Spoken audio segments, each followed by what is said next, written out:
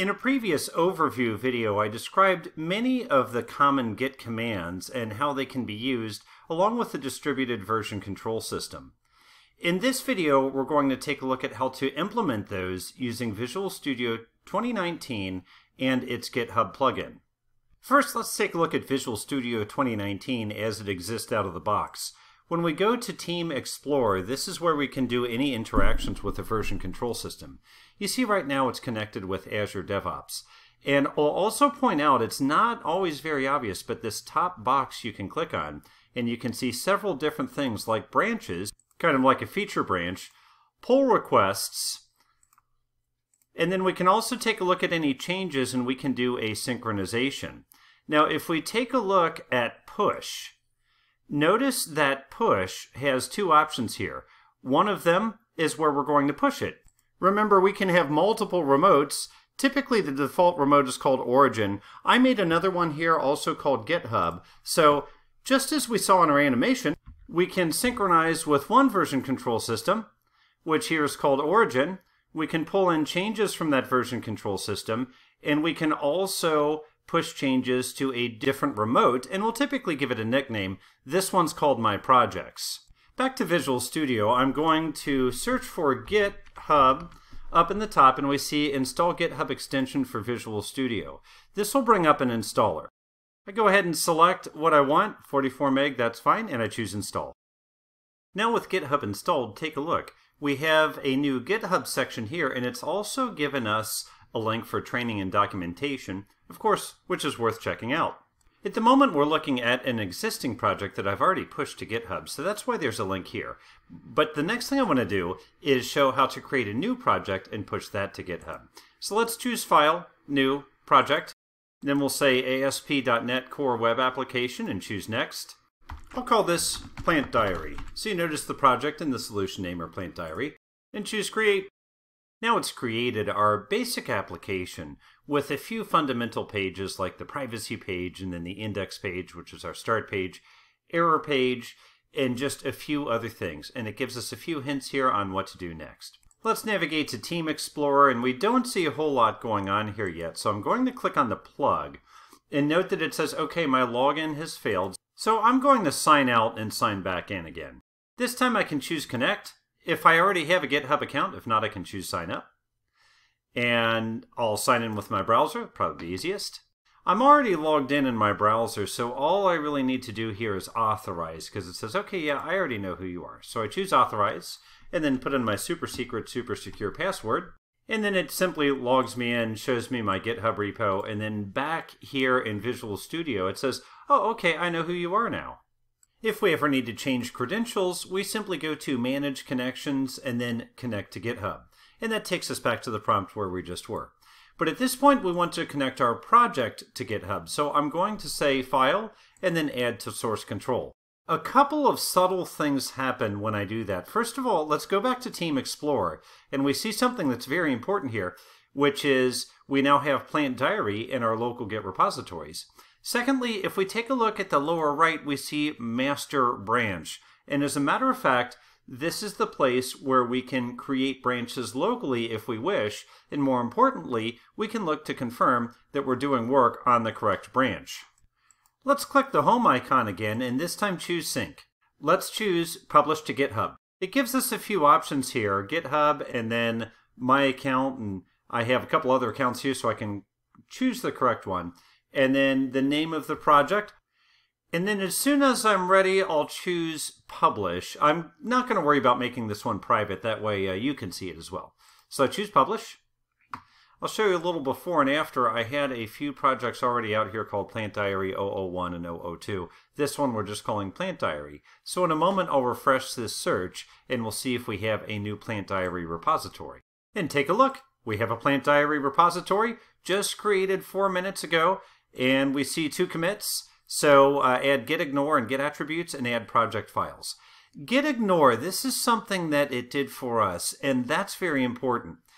Git Ignore helps us to filter things out of the GitHub repository that do not need to be there. There are certain things that we do not want to push into a GitHub repository. Number one, compiled code. Because you can always recompile code, number one, Number two, the version control system can't really tell what's changed in compiled code because it's binary, where it can tell what changed in a text file. So if you make a small change to a binary file or a compiled file and you upload it, GitHub thinks the entire thing changed, and then it wants to put you into a multiple head or a rebase scenario, which is a little tricky to get out of. So we don't want to push any compiled files. We also don't want to push any files that are specific to our PC, Mac, laptop, whatever we're using. In other words, if it's a C:\\/ or something like that, something that's environment specific, we don't want to push it. They give us a Git Ignore file. It may be just a little tricky to find, but you have to go to a switch view here, and you can see it just like so. Here's the Git Ignore file.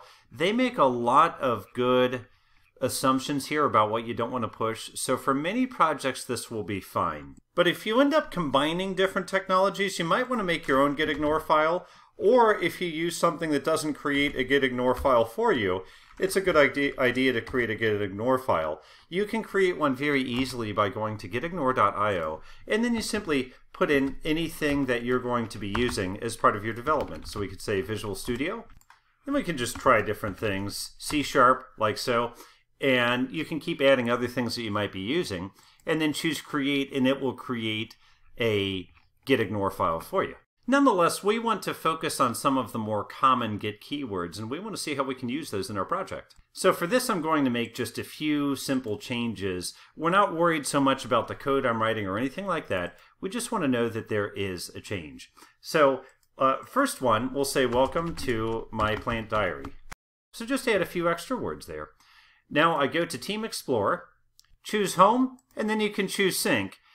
And this will show us if there are any differences between our local, which is what we're working on, and our remote.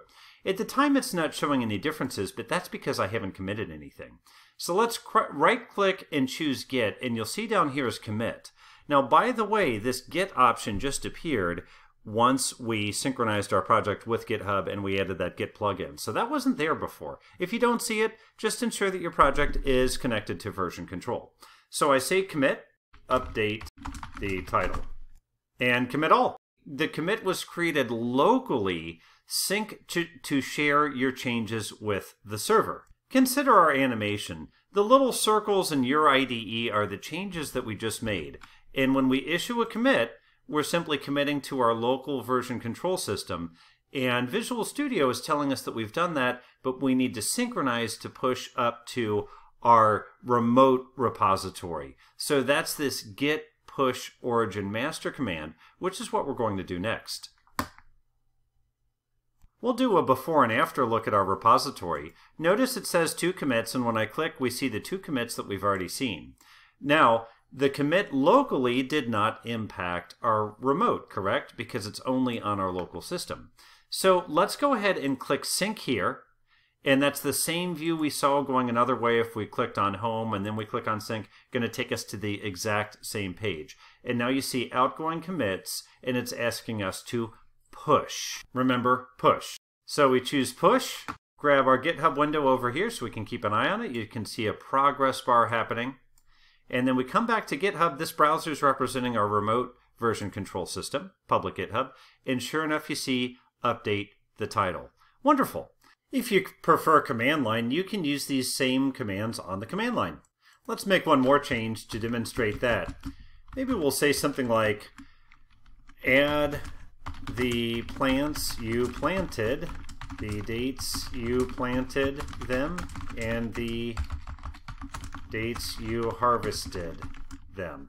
So we're not, again, not too worried about the text. We just want to put something in here that will represent a change. One thing you'll find very valuable is to go back to the Team Explorer, click on Home, and click on Changes. This will show you any changes that you've made that you've not committed yet. And of course, from here you can commit them, but we remember what we're going to do now is show how to do this on the command line.